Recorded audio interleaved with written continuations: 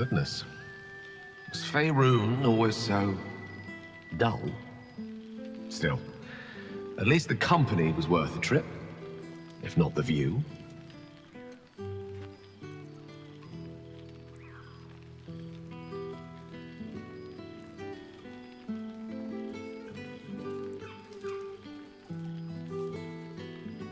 Not to be overly pedantic, but they are my powers now. I imagine you're wondering how all this came to be. The finer points of divine ascension are beyond mortal comprehension, I'm afraid, but I can provide a rudimentary sequence of events. First, I retrieved the crown of Karsus and reforged it using a series of precise and highly complex Netherese incantations. Then, I used it. As you know, the orb within me was the half-formed Karsite Weaver.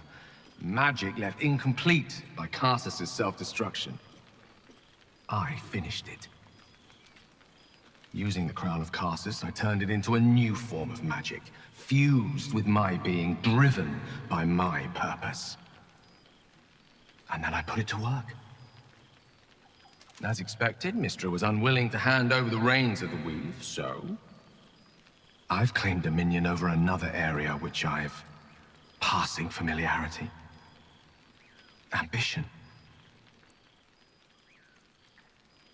I don't recall saying that I'd given up. I can say this much for now. Mystra is welcome to her dominion. My aims are set a little higher than offering cursory blessings to just any half-decent spellcaster. I exist, not to bestow favors on my followers, but to inspire them to seize their destinies for themselves, exactly as I did. I'm their proof. Proof their hopes are not barren wastes, but the loamy soil in which their future achievements will flourish. Proof that with ambition, anything is possible.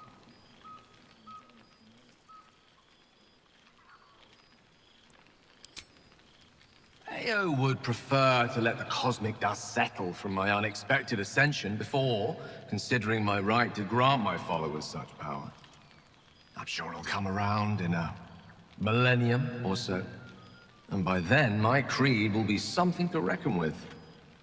There are already several shrines in my honor scattered across the outer reaches of Thay, and rumors of a very prominent temple under construction in Arm. This is only the beginning.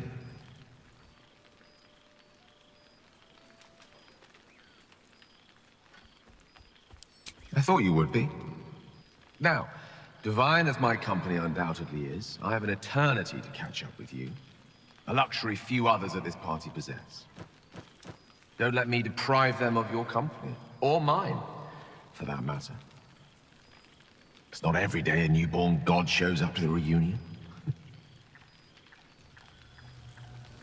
It's quite something, isn't it? To be in the presence of the divine. Fear not. That tingling sensation is merely your body's way of alerting you to my presence. It's perfectly harmless. In small doses.